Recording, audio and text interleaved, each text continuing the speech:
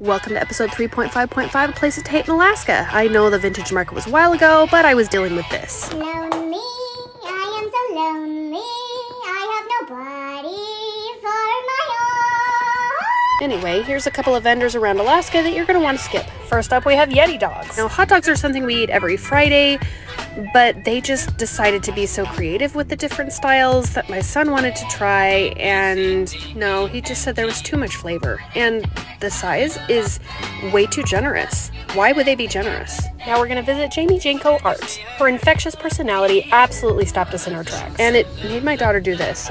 I'm not sure what's going on here. So fair warning, if you enter her booth, your creative juices may flow, and nobody needs that. Alaska Wild and Free. Now, if you have been anywhere in Alaska, you might have seen her coloring books, her stickers, and her products all over the state. She's literally all over the place. Her quirky flair and colorful style are something we don't really like, so we did not buy one of her coloring books. I also need to warn you against wandering dog designs. She had these night lights that, I mean, who wants beautiful colors all over their room? Wait, did I say beautiful?